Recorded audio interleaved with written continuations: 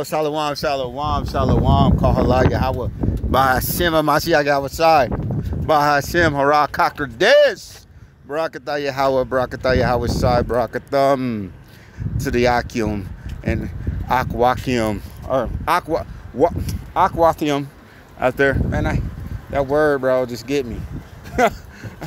Out here preaching, teaching the downfall of Esau, the 2/3 of his wicked queendom, and these heathens.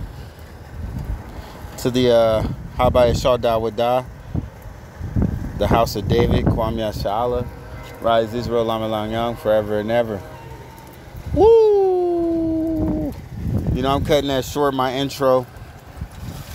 Just a little short. I ain't really trying to cut it short. I'm at work and I gotta jump back in this vehicle. But man, we in some happy days, man, because if you checking stuff out and you paying attention to the times, man, this coronavirus, like Yahweh Shimei Shai said, man, he said these plagues will not cease, that they just gonna keep coming, and they coming and coming and coming and coming. And these are some happy days, man. You see, the men of the Lord, we fighting and we praying. That is our fight. We teaching, you know what I mean? Woo! It's just a beautiful time. It's like I'm climbing up this truck, but it's a beautiful time, man. You got these people out here. What number that is? But we got these people out here. They scared, man. People are scared. They scared. They have no idea what they about to do. They're about to lose their business. And you know, this is beautiful. This is beautiful times for us. Woo! This is beautiful. Like, it's happy times, man. For all y'all people that's crying and sad, who's losing all this world. You women is sad, you losing everything. To be honest, man, I'm just gonna be straight up. I'm gonna put my truck right here and just finish what I was saying. You women, man, you about to get it hard too right now, man. And it's like, you know, we keep telling y'all what's going to happen. We keep telling y'all the stuff's going to get shut down. Things ain't ever going to be the same. And you females, now some of you starting to realize it, man. And now you see you got the humble older women, the mature, what they would say on Pornhub, the mature, the mature women, the ones that was actually supposed to teach you young women how to be women. Which young women actually goes for like females under like 17 down. That's a young woman. 18 and up, you're a woman. You know what I mean? You're a woman from 14 down, you know what I mean? Or not 14 down till from like 17 to 12 or 14, however you already have your period, when you become a young woman. Okay?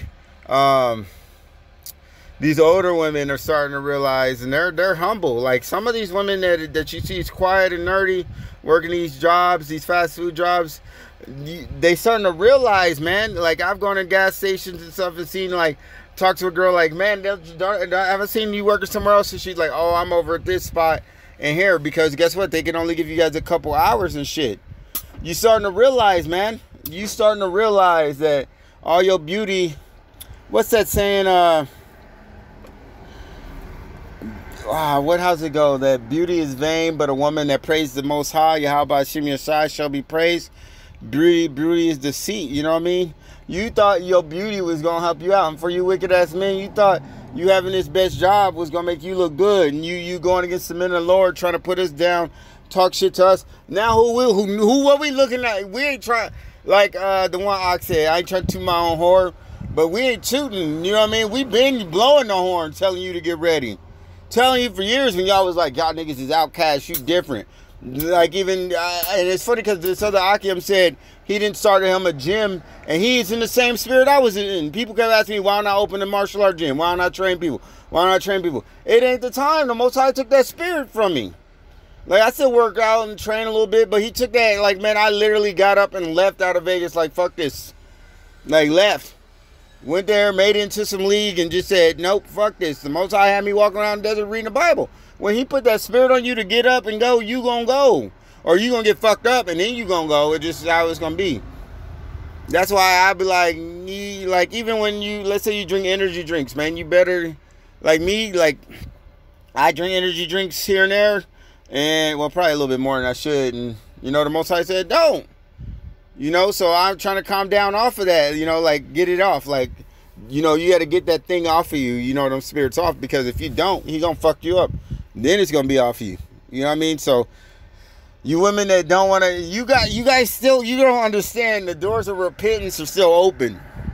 You got you a chance to try to find you a man of the Lord, because, man, there's some older women that's coming out trying to, like, not like hoes or whatever, you can tell they've just been, like, trying to sit in these churches being good little girls and shit, you know, but now they coming out and they try to, like, they realize, oh, this nigga works. This nigga doing what he needs to do. Oh, he know the Bible. Oh, he working out. You know, this man, he always alone. Why you always alone? Because I don't like dealing with other people's minds. You know what I mean? So, I don't want these niggas snitching where I'm at, because they, niggas around here be just snitching. They'll call, you know, because I pulled over. But the Most High come first. You know, I tell my boss, everybody, hey, I don't really give a fuck. People, hey, I've walked out of jobs. Like, yo, man, it was in the point that I was preaching so much in Phoenix that like I would already know, man. Like, as soon as I would say something, I already know, like, I'm just here for this person, I'm gonna get fired. That's it. I already know. The next day something happened, car don't start, get fired. Like, the Most High only put me in certain places for certain reasons, you know what I mean? Just like he only need to plant that mustard seed. He getting who he want. That one from a city, two from a family. Not 900 niggas sitting in the church talking about they speaking in tongues. You know, just making up words. Yo, man, this is beautiful. This is beautiful. That's what he did. He taught us to fight and pray. This name that they're using is wrong. And you know what? It's weird because these songs, these movies, they give you goosebumps to make you feel good. So I believe there's curses over these movies, man. You got to be careful with what you're showing your kids. Because I was watching this, and for some reason I got goosebumps. You know how you try to, like, when you kids, you're like, oh, that felt good. That was great. Motivational or whatever. Man, I believe these is curses. Because when I thought about it, I was like, that ain't his name. That ain't his name. That ain't his name. Oh, boy, it could blow. But if he was saying Yahweh Shai, that'd be way better. But, I just want that part where he says we here to fight and pray. And these is happy days, you know what I mean? Because it's happy. You should be rejoicing at the destruction of this place, man. You should be rejoicing. Because in order to get to heaven, you got to go through hell. Okay, so hell has to be brought down here. What did Yahweh Shai do? He came down and he went through this hell. He was the sacrificial lamb. So he went through hell. He showed us you could do it. You know what I mean? He was an example, a prime example. Whenever you see words, words going around, when you see like Accord or Honda, like, you know what I mean? These words represent the Most High, you know what I mean? All of them is. You know what I mean? The tundra, whatever you hear that's a magnificent word, that's representing Yahweh Shem Shai, you know what I mean? So that's representing Israel, Yahweh Shem Shai, because we, you know, he's us and we him, you know what I mean? We his kids. So you're going to be like your father. So with that said, man, this is edifying. I got to get back to work. Shalom, Yahweh Shem Shai. Barakatah Yahweh, Barakatah Yahweh Shai, Barakatah.